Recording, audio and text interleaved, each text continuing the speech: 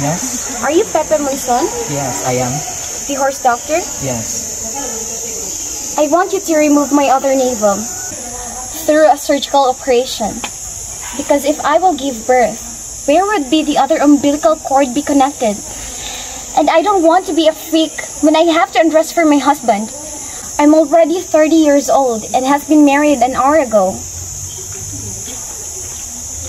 Okay, we'll see to it. Pepe talked to Senora Vidal and discovered from her that Connie was lying. Don't listen to her. She's lying to you. She has only one navel. She's not 30 years old, but she's only 18. And guess what? She's not married a morning before she consulted you, but a year ago. To sum it all up, I forced Connie to marry Matthew Escobar. She upsets me due to her father's rumor. I forced her to marry a man she doesn't love. And now, she's after a band leader. She's chasing Paco Teixeira. But Paco is married to Mary, and we're friends since grade school. After talking to Senora Vidal, Pepe went to Teixeira's. He found out that Paco had been to Manila playing with his band. One day, when Paco was waiting for Senora Concha in her house, he found Connie, and from that moment on, he started wanting Connie. Connie had watched Paco perform in the clubs until one night, there were people fighting and someone had got shot. Because Connie was shocked, Paco comforted her. Until some weeks, Paco drove Connie to his hotel. He was about to rape her, but they ended up fighting instead. After 2 days, Paco went back to Hong Kong. Meanwhile, in the art shop of Rita Lopez and Helen Silva, Rita received a call from Pepe, her husband. Darling, we will have a dinner with Paco and Mary in Tavarich. Yes, later tonight. Okay, darling. In Tuvarich, they met Alfonso, a band leader who is seeking a pianist and a singer. Paco applied and got hired. The next thing they knew, Pepe found Connie Escobar naked inside the club. This will only take a minute.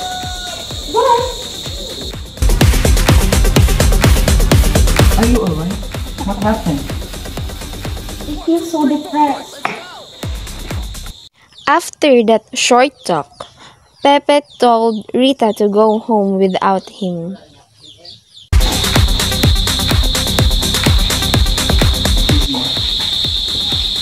You should go home without me. Connie needs me.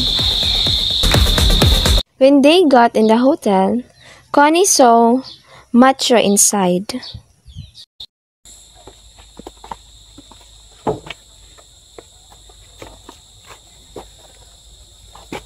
Macho is inside, and I don't want to see him. He had many girls. One of them is my mother, and I found the love letters. So, Pepe decided to let her sleep in Rita's place, which made Rita angrier. Go tell Macho that I am sick, and I don't want to see him. Okay. Macho, Connie is sick, and she doesn't want to see you. I knew that she knows about my affair with her mother, but it is only in the past. When Pepe went home, they didn't find Connie in the sofa. She was gone. In Chinese New Year, Connie visited Father Tony Monson.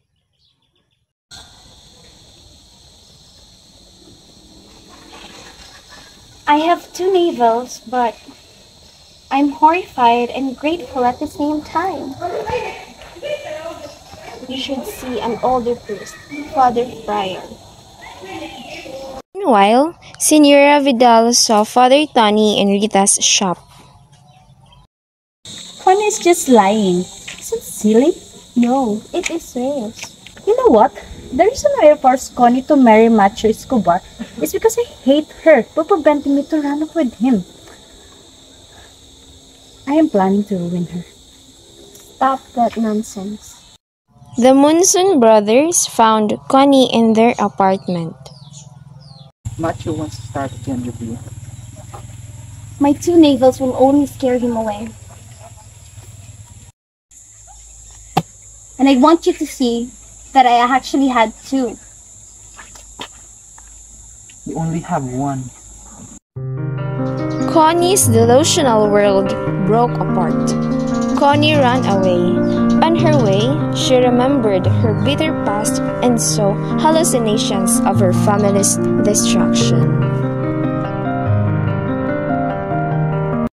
When Connie was 5 years old, she threw Minnie away and lied that it was stolen to have Biliken. When she was 11 years old, she was able to possess Biliken.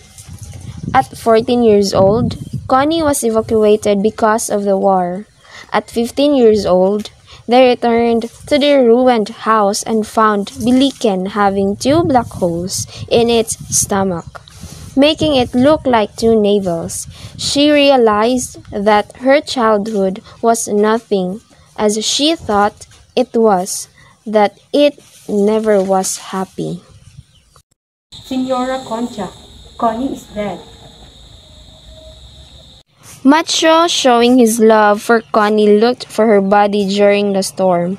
Tony felt guilty and ended his priesthood. Rita got angry because she knew that Connie is not dead. She was angry because Paco and Connie had run away, leaving their partners behind. In the final moments before Connie's car flew up the cliff, Connie was able to escape and decided to live a peaceful life with Paco.